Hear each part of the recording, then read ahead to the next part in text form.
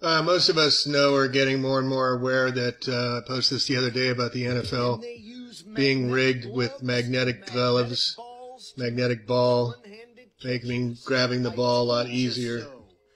So that's proof right there. I'll check this one out right here. And this is Rory McIlroy, top player, and look what somebody did. They threw a ball onto the putting green. Watch this. They throw the ball on, and it's a remote-controlled ball. No, we can't have the remote-controlled ball go in the hole. We don't know. We can't have the remote-controlled ball go in the hole. We got to save it for us when we want whoever to win. Get out of here! It's all rigged, folks. Remote-controlled golf balls, magnetic glove hands, basketballs with magnets in them attracted to the rim. Don't have that shot yet, but you know that's going on too. And so here's remote control ball. People showing you that it's definitely, technology is there. Just like Lance Armstrong used the bike mechanics. And then Lance Armstrong, the big doper, cheater, liar, had his 7 world titles, Tour de France, stripped from him.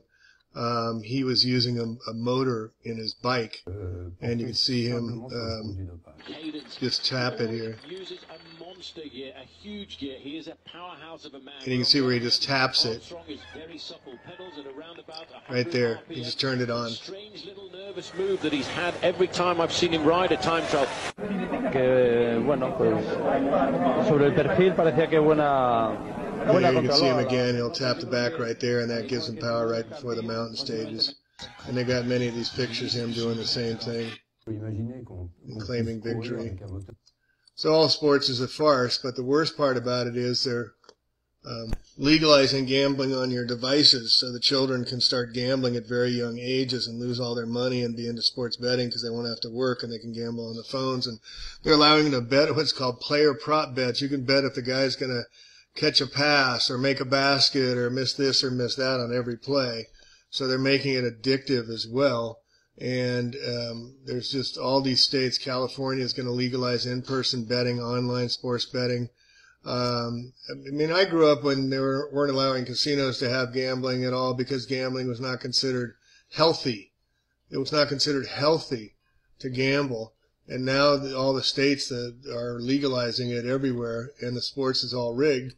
So who's the winner in all this? And they get VIGs every time they make a bet. They get money for it, and it's all rigged. And it's all rigged. So please tell everybody that bets on sports, show them this and let them know it's all rigged. You know, you don't see balls going into holes. This is such a great picture. I just love it because it just shows. You know, here's a ball, and then he kicked it away, and then the ball came right back to the hole. How did they know?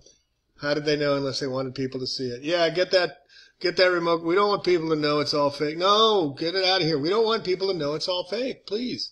Thank you.